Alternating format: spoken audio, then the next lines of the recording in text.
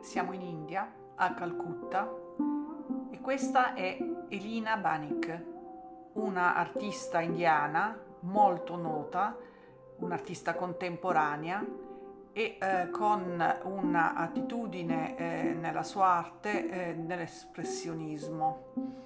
Vediamo qui in effetti parte del suo ambiente che come vedete rappresenta anche nelle sue opere. È una donna che ha anche approfondito lo studio di filosofie orientali e si è lasciata ispirare da molte filosofie, tra cui il taoismo. In questa sua forma di espressionismo e anche a volte di ricerca della propria interiorità, è stata anche una donna, ed è una donna di battaglie, di grandi battaglie anche di indipendenza. Una donna veramente fiera di se stessa. Oggi vorremmo proprio raccontare questa storia di una donna nel suo ambiente, quindi nella sua India, nella sua Calcutta, e anche di tutto quello che lei ha fatto per ottenere con forza e con fierezza la sua indipendenza. It was sort of my decision. I think our life is not our. Society interferes a lot in India. But I feel it's my body, it's my life, and I should have the right when to give birth to a child, when not to give birth to a child. Marriage should not be a passport to give birth to a child. If I was not married, so I didn't have the right to give birth to a child. Or I was married and I got the right to give birth to a child, but that should not be the parameter. The society should not decide. I should decide when to give birth to my child. So I was married, but I didn't feel like giving birth to a child or carrying a child at that time. But when I was not married. I went for a divorce, but I started growing my motherly instinct very strong within myself.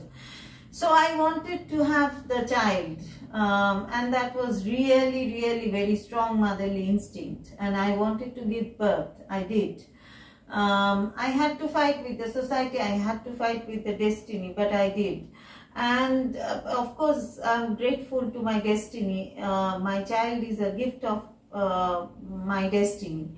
Again, for my creations, I was inspired from the iconic characters of Indian mythology, Durga, Kali, and lots of tribal and folk art forms of the world, the African sculptures, African wooden sculptures and potteries, the Chinese brass vessels, the art of Mexico, of the Maya and Aztec civilization, different art forms of the whole world. I traveled half of the world, I have seen many museums, and the folk and tribal art inspires me a lot, as well as sometimes a lot of contemporary artists inspires me a lot. And the paintings of Rabindranath Tagore definitely inspires me the most. His portraits of women, his feminine characters. You can read the female psychology in a very strong way in Rabindranath Tagore's paintings, and that protests. They protest. They all are protesters. So the paintings of Rabindranath Tagore, the portraits of his females, definitely the portraits of the women that he painted, that inspired me more than anything in the whole world. So this is the background, the inspiration behind me. And I would say 200 years ago in India, there was something called Satidaho. The women, married women, after their husbands would die, Mostly young women used to get married to very, very old men, and after the death of their husband, they were cremated in the same fire with their husband, and that was called satidaho. That was a ritual, and actually that was to grab the property of the woman by the in-laws and by the elders of the family. It was a politics on women. It was a very dirty politics of the women, and women were burnt. It was sort of, they were cremated with their husband. It was only 200 years ago, and then it stopped. Raja Ram Mohan Roy and some other intellectuals that time, of course the British people helped him to make it as a law to stop this satidaha, or cremating the woman with the dead husband, and it stopped. And after that, women started getting educated. Ishwar Chandra Vidyasagar, he started women education in India, and women started learning, going to school, going to college, getting their degrees. The first woman doctor came, Kadumbini Ganguly. We read about her in history, and so on. It went on. The women were graduated. Kadumbini Ganguly and Chandramukhi Basu, they were graduated together, and they were the first two female graduates in Bengal. And at the same time, Anandibai Joshi was a female doctor, and probably a few months ago she passed her medical exams before Kadumbini Ganguly, or almost at the same time. But Anandibai Joshi didn't survive long, but Kadumbini Ganguly could continue her medical practice, but she also had to face a lot of difficulties, and that's how it started. And now I decided to have a child without a wedlock, and this is out of choice, not out of compulsion. In USA, in America, in the black community, single motherhood is very common. In Europe, it is common because in Europe, people hardly get married these days. For the last 20 to 30 years or maybe more, people were living in together, and women were giving birth to child, and kids were taking birth out of wedlock.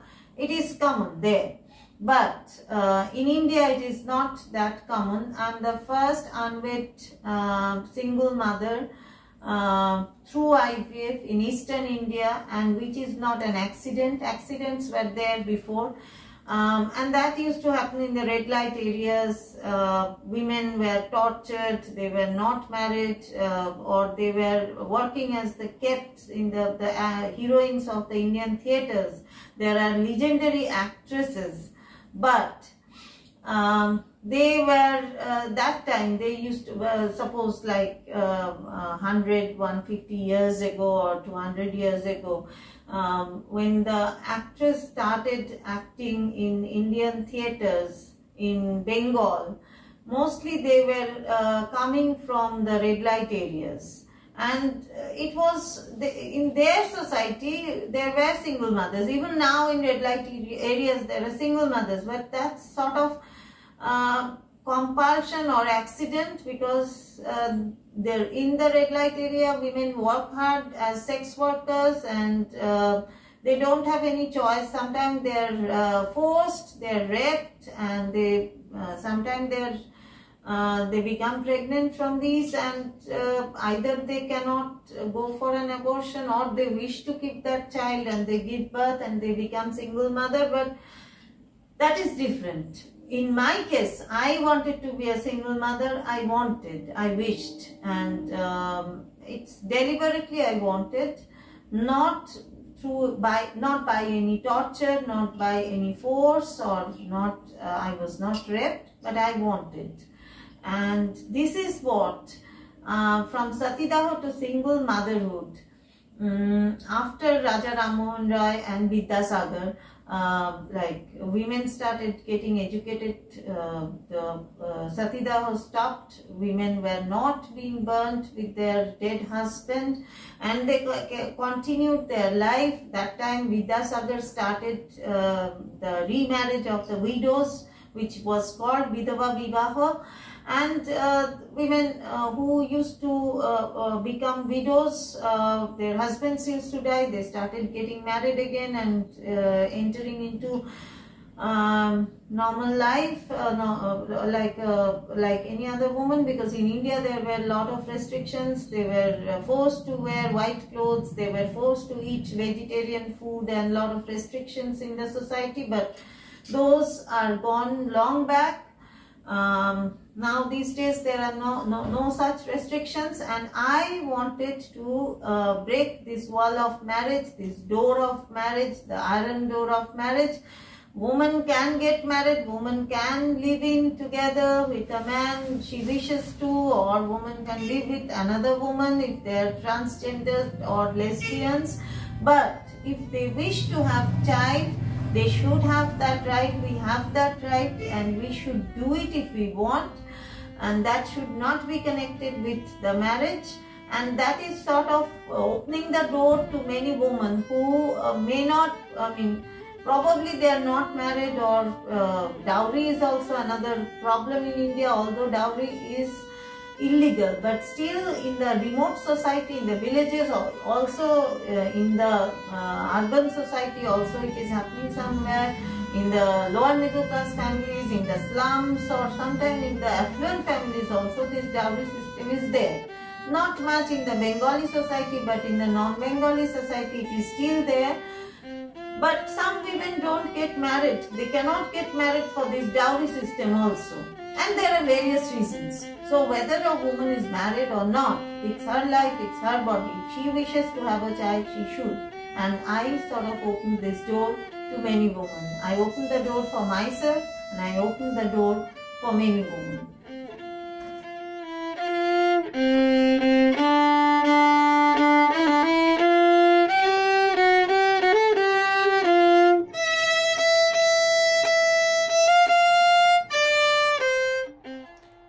Devi credere in te stesso quando nessun altro lo fa.